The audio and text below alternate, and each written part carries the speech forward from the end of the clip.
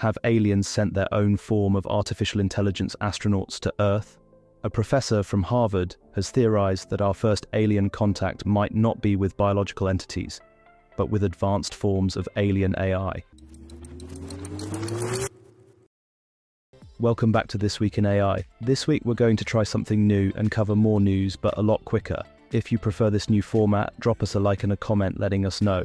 This week we're covering stories about Stephen King, AI Parkinson's diagnosis technology, conscious machines, and much more. As always, timestamps are in the description if you want to skip around.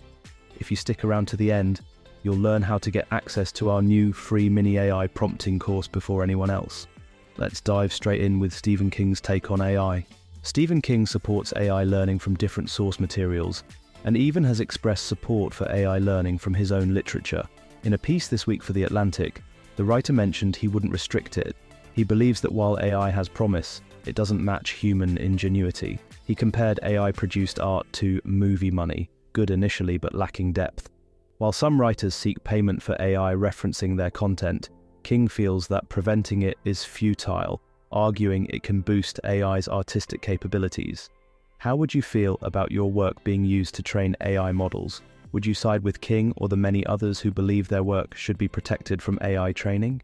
Scientists at Moorfields Eye Hospital and University College London have harnessed the power of AI to predict the existence of Parkinson's disease. And not just predict, but predict an average of 7 years before symptoms even show up. They are using AI to analyze the tiniest details of the retina, pinpointing early warning signs of the disease that would be impossible to determine without these advanced models. In a statement by Siegfried Wagner, a researcher at Moorfields, they said, "While we are not yet ready to predict whether an individual will develop Parkinson's, we hope that this method could soon become a pre-screening tool for people at risk of disease. Early detection would give people time to make lifestyle changes that might delay the onset of Parkinson's. I wonder if this AI technology continues to advance. Could we be looking at a future where Parkinson's can be entirely prevented?" A new rising controversy from the right wing and Elon Musk arrived this week arguing that artificial intelligence is becoming too woke. Then we have Alex LaRusso, a right-wing media activist, declaring that ChatGPT has started editorializing the truth. Musk agrees, stating his concern about AI becoming politically correct and even suggesting this could lead to it lying. His solution is to ensure his company's AI is maximally true. In fact, we actually did a video on XAI and Musk's Truth GPT. Click the card on the video to see it.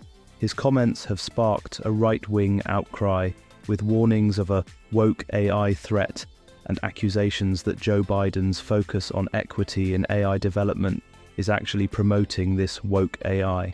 Meanwhile, expert thinkers in the field, like Meredith Broussard, are pointing out that this sort of AI only remixes and regurgitates source material. Importantly, Broussard emphasizes that the real concern is how AI can amplify existing inequalities and harm marginalized groups. She highlighted how text-to-image models tend to exacerbate stereotypes while mortgage algorithms disproportionately disadvantage people of color. All this drama begs the big question: will this media frenzy over woke AI pressure companies to aim for political neutrality? And if so, would this neutrality simply hide or exacerbate the inherent biases already present in the AI models?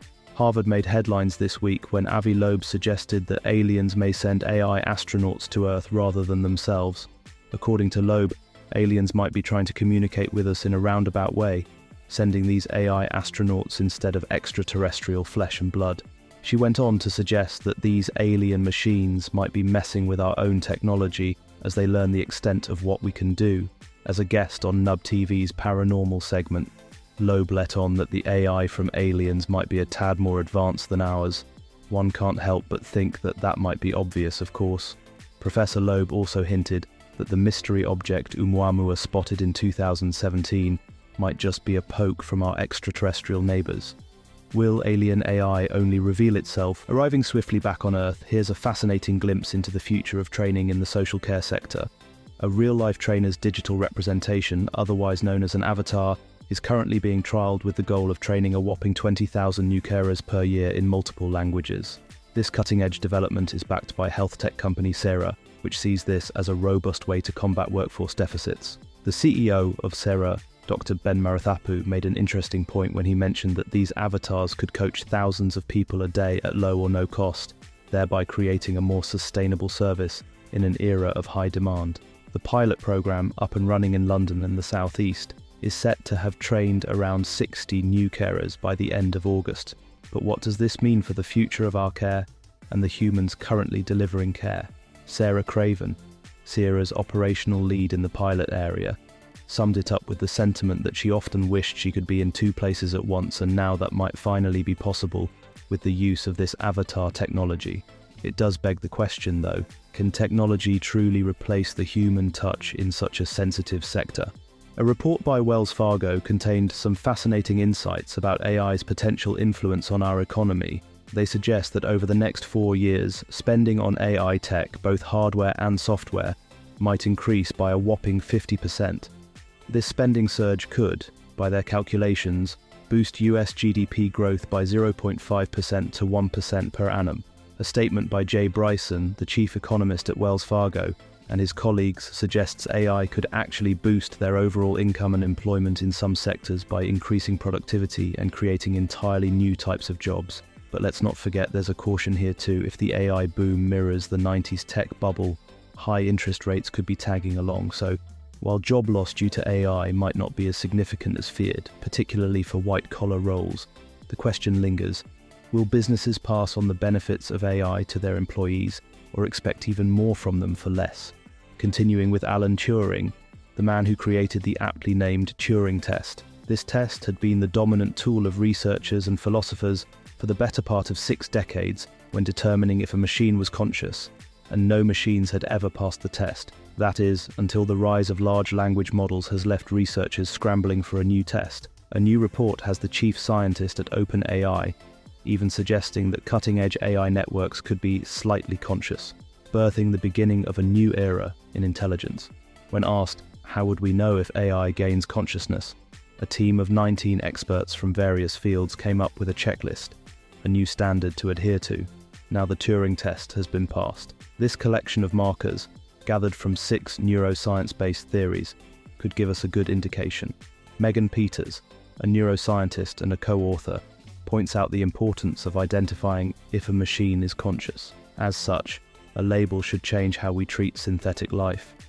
The authors also questioned the efforts being made by the firms building these AI systems to check for consciousness, a valid point echoed by the likes of Robert Long from the Center for AI Safety, who mentioned how the heads of leading labs are also pondering AI sentience and what it means for wider society. The authors say that the paper is far from a final take on how to assess AI systems for consciousness, and that they want other researchers to help refine their methodology, but it's already possible to apply the criteria to existing AI systems. The report evaluates, for example, large language models such as ChatGPT, and finds that this type of system arguably has some of the indicators of consciousness associated with global workspace theory. Ultimately, however, the work does not suggest that any existing AI system is a strong candidate for consciousness, at least not yet. Thanks for watching today. If you made it to the end, we're about to launch a new newsletter. The weekly newsletter will cover all the new and exciting things happening in AI and highlight the latest tools and plugins we hear about. As a major bonus, those who sign up today before we launch will get a 5-part mini AI chatbot prompting course. We've been using AI since before it came out and have learnt through trial and error the most effective ways to prompt. By using our methods and secrets, you can become 32 times more effective at prompting and getting the result you want. Check out the link in the description. We're your #1 source for all things AI. Subscribe to stay up to date and drop us a like and a comment if you liked the video. Thanks for watching.